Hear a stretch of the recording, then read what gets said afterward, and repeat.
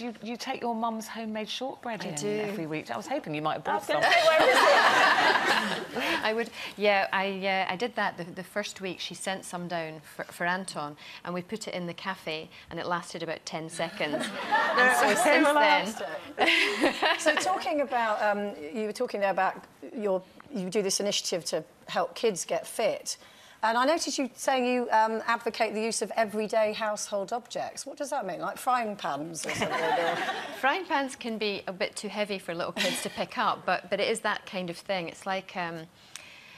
it's all down to the parents to be active with their kids and keeping them active, like what you were talking about earlier about the obesity thing. It becomes a way of life, and if parents are active with their kids and get them to eat healthy from a young age, it becomes part of your way of life.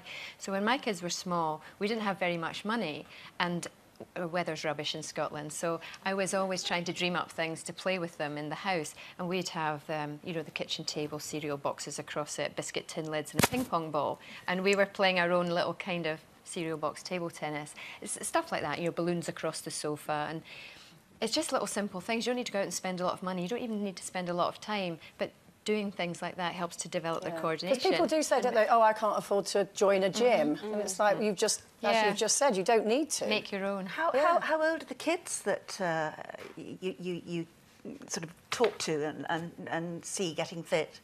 Well, the age that I run this little programme called Set for Sport, which is just basically those wee simple games, and it's aimed at the parents, but probably age 3 to 8, because I think by the time kids become 8 or 9, they're starting to choose for themselves what they want to do. I think younger than that, the parents kind of choose what they enrol them in. You can bed it into the sort of fabric of their life. And these kind of coordination skills are at the base of any sport. Well,